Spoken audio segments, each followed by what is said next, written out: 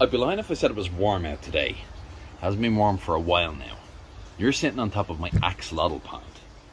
And I gotta do some maintenance on this today. Gotta do a little bit of work on it. It's gonna be a long, slow process for me, not for you. I'll run through with you pretty quickly how I look after this axolotl pond over the winter. What I see as being the key benefits for these guys, because I think this is a great system. You'll see, and you can make some decisions for yourself, but these guys do great in here.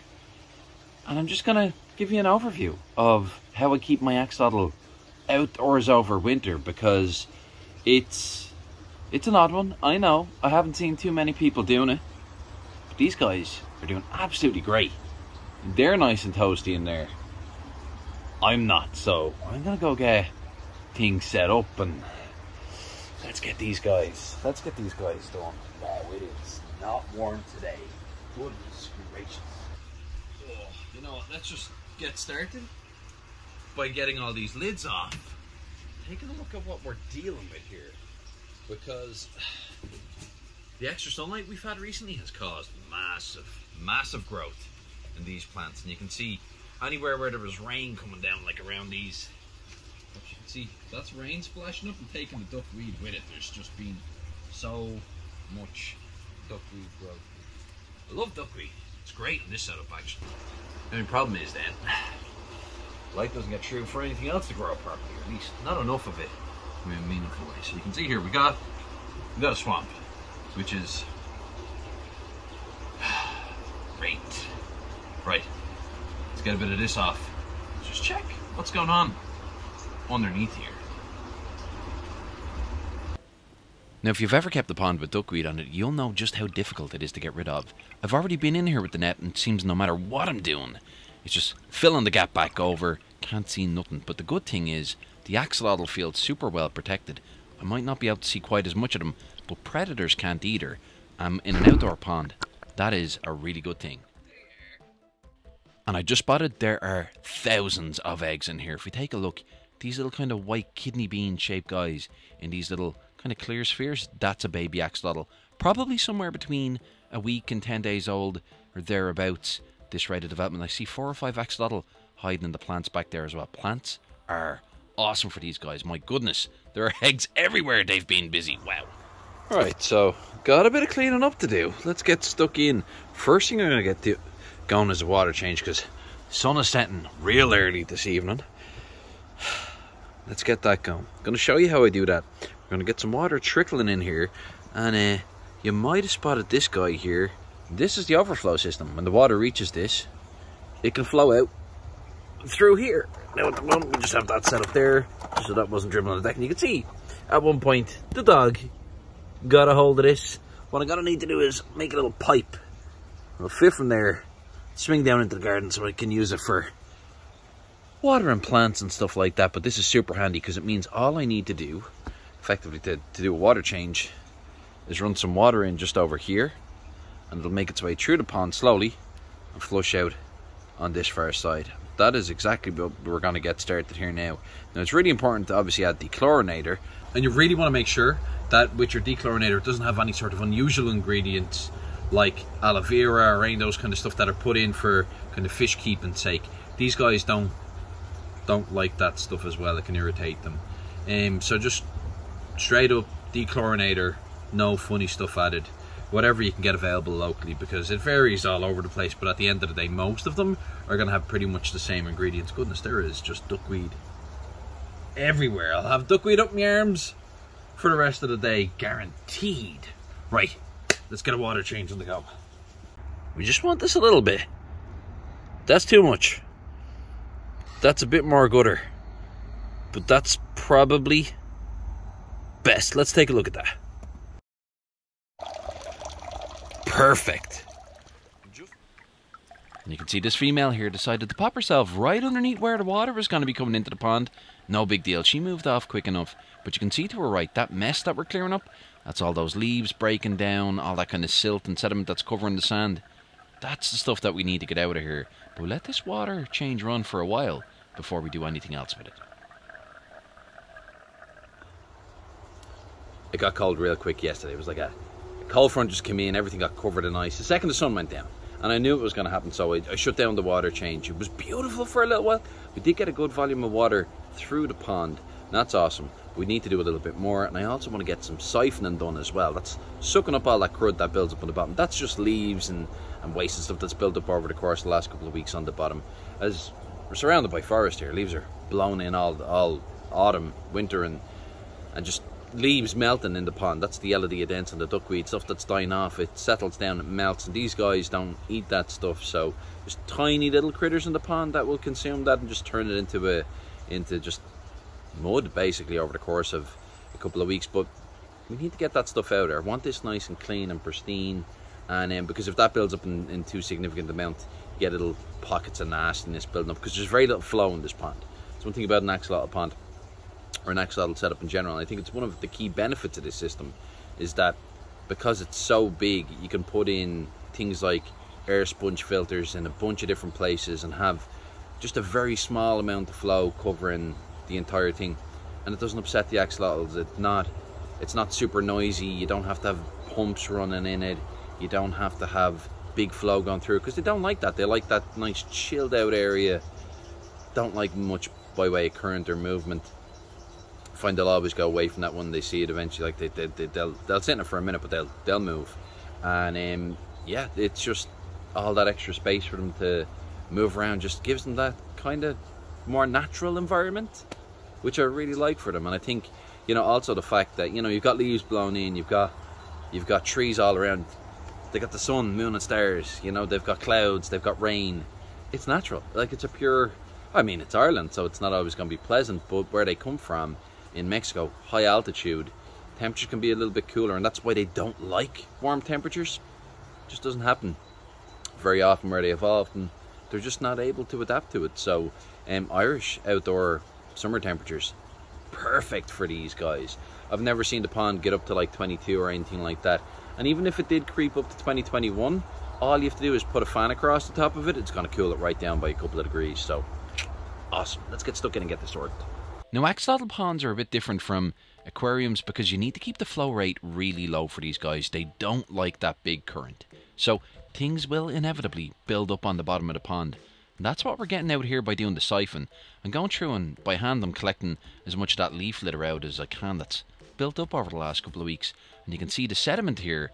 That's what I'm kind of stirring up a little bit with the end of the hose, and then I'm just using the siphon to suck that out of the pond end and get rid of it completely. We can come back in shortly and flush some of that out, but once it's kind of free floating in the water, it's easier to get out of the pond, and that's what we can do with the water change. But I'm going to get as much of it off the bottom of the pond as I can with the siphon. So basically, I got my siphon going into a bucket here, exact same as what you're going to do with your aquarium. And this is a pretty small diameter hose. I don't want the big, huge volume going out of this. This is going to be a longer, slower process. I could get the big hose and have this done quickly, but I don't want to. I'm spot cleaning around here for the best part, and I'm using my two hands because if there's leaves and stuff that are in here that get stuck, rather, I don't want to kick up everything. I'm just taking them out then by hand and clearing them out. And because I do tend to feed things, yeah, so we've got some of that crud there. I want to get rid of that. And then because I've got the hose right beside it, any of the waste that gets lifted by that, kind of sucking right out. It gets out quick enough, and it means it's not just going all around the pond, because we don't have a fine particle filter in the pond. We have a couple of air sponges, so this is the way of getting out all those fine particles, and that's what you want. You want to clear those out as quickly as possible. Is my siphon? No, it's still going. Good stuff. Thought it was stopped there for a second. Good grief, that'd be no good. You get this thing going once, you do not want to put your mouth to it again, that's for sure. Wow, nasty. But yeah, if you're feeding stuff like fish meat, that kind of thing,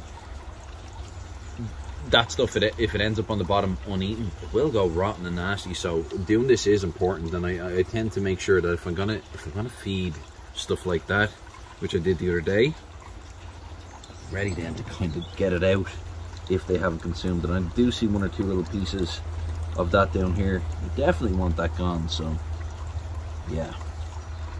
Keep working away here for a while. This will be a slow process, but a relaxing one. It's actually not too cold at all today. I thought my arms were going to be freezing on in here, but air temperatures are much milder, so it just makes this a bit more pleasurable.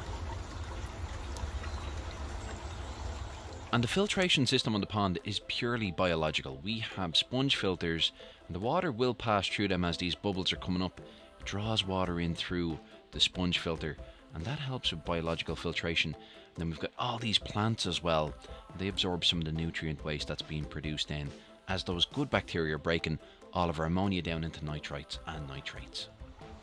Okay, so got all that side done, and that's what I'm going to do today. I'm not going to do all this side as well. They're all over here at the moment, kind of away from where I was. So I got rid of a lot of leaves and stuff. You can see all that gunk there. Got those out, so that's good. Bit of sludge, and it kicked up a little bit, so that's just sucking up that, and I'm going to get back onto that and monitor that now, because I don't want the axolotl going near it, catch a gill on that and rip it off. Awful stuff. So you don't want that. Be mindful when you're doing your siphoning, and same with goldfish and stuff as well. Put a sponge on the end of it, and that helps massively. But that's actually sucking out all the disturbed kind of detritus that was down there. It's all getting sucked out there now, rather than getting flushed through the whole pond, because some of that would just end up settling. Basically, it's catching all the free flow and stuff. You can see the water's just trickling in. That's the way I'm going to leave it. And while they're a little bit more exposed, you can see 1, 2, 3. They're the heaters. They're the 50-watt heaters that are in here. So 150 watts total. Not a whole lot for something this size, and it will create warm pockets and cooler pockets further away from it. Temperature does eventually kind of distribute, kind of not too badly, but there will be warmer and colder pockets. But they find their way to where they want to be. It's amazing. They'll wander around, and if they're feeling a bit cool, they'll go to the warm pot, and vice versa. Same as if they were in a lake. You know, they can rise and lower the height that they are in it, and surface is going to be a little bit warmer during the summer, and you know, they find where they want to be. So sometimes you'll see a bunch of them kind of hanging around here, and sometimes they'll be dispersed. It's awesome. But yeah, I'm gonna leave this run for a while, and we'll check in once the water clears up a little bit, because we stirred up a bit of a mess. And you can see here we really did kick up an awful lot of sediment, but that's okay. That's the whole idea of this process. You can see here over the course of the time lapse, it's getting flushed out of the pond. Things are getting much clearer through this water change. Yeah, some sediment will settle back down again, but that's no problem. We'll come back in again the next day and stir things up a little bit and flush it out again. Usually I'll do and I do the same in aquariums. I'll do my siphoning over the course of 2 sessions rather than just one. Gets things really nice and clean. Now the outside of the pond needs a good clean too. And going around and wiping off all the algae, there is nothing worse than ruining a pair of pants by coming out and sitting by the pond, trying to get a bit of maintenance done just when you're feeding these guys. Just not good at all. So around the pond, got a good clean as well. Now these guys, we can see here, there's a female at the front and a male on the back. And there are 2 of about 16 of them in here, as I was saying. And these guys are doing brilliant. You can see she's probably carrying eggs. You can tell big roundy belly on her. She's absolutely beautiful. And you can tell this guy here is a boy, because just behind his legs, those big lumps, yeah, that's a boy. Female here does not have those behind her legs. Instead, she's a big roundy belly, probably carrying eggs. These guys breed frequently throughout the year. Now, I get asked all the time, you know, is it okay? Does it put stress on the females? No, it doesn't. These guys are doing what they want, when they want. It's all natural. They have so much space to move away from each other and do their own thing. These axolotl don't have to meet another axolotl in here if they don't want. There's about 13 big hides in here. Loads of little small spots for them to hide. And also in between all the plants as well. But look at those. She's got beautiful legs, beautiful gills, beautiful tail. Nothing ever bitten off or anything like that. That's why you keep these guys species only. Don't put other things in with them that are going to bother them. Biting at their gills and all that stuff. Just not fair on them. Now look, the reason I did this video now is because I'm hoping over the course of the next couple of weeks to actually get this fully enclosed. To get a roof over this, some sides around it. That's the plan. It might take a couple of weeks, but I wanted to do the video now because I just wanted to show you guys it is possible if you live in a region that has a temperature over winter similar to Ireland to have an axolotl pond outside. Lots of insulation is all you really need. You don't need to make it super deep. A couple of small heaters, lots of cover for them, and away you go. These guys can be kept outdoors, no problem. Main thing is summer temperatures. If they get too high, I wouldn't risk it, but that's something we don't have to worry about in these parts. Never gets too warm here in Ireland. The brew here is a friend to the axolotl. In fact, he makes sure the water is always in good enough nick, because he is the taste tester extraordinaire. He absolutely loves the water out of his pond. He likes water, but he prefers it after, you know, an axolotl has swam through it. And these guys don't seem to mind him at all either. The only incident we ever had was once Deadpool, an axolotl had mother to all these axolotl actually. She bit him on the nose one day, and I'll be honest with you, it was one of the funniest things I ever saw, and it still kills me to this day. I didn't get it on camera. But he's out here making sure there's no predators around, and it does help just keep these guys protected. So he's definitely a friend to these guys. But guys, I'm going to wrap things up here. Really appreciate you watching the video. If you haven't hit like and subscribe, I'd really appreciate it because it does definitely help the channel. We're going to leave it there. Hope you enjoyed. Take care of yourselves, and we'll talk to you in the next video. Take care and thanks for watching. Bye bye.